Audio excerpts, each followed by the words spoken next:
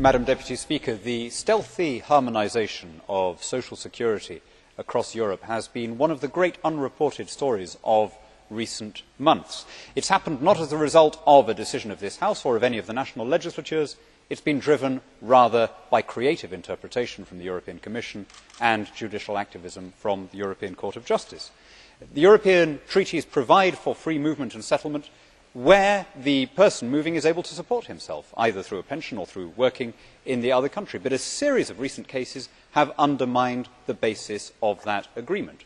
We have had the case of a Portuguese national who worked in Germany and is claiming German benefits on his return to Portugal. We have Dutch nationals who are denied Dutch benefits when they move abroad, whereas foreign nationals continue to claim them if they have been in Holland. We have a similar case in Britain of a pensioner from one of the Baltic states who is claiming supplementary benefits because her Baltic pension is not enough to support her. Now, the point is not just that this attacks the basis of national statehood, which is discrimination on the basis of nationality. I do not expect to have much sympathy when I say that in this House. But surely those on the left will also understand that it breaks the social compact on which the whole post-war welfare system is based, because you cannot ask people to pay into a system if anyone else is then able to arrive and claim it without having paid a penny into it.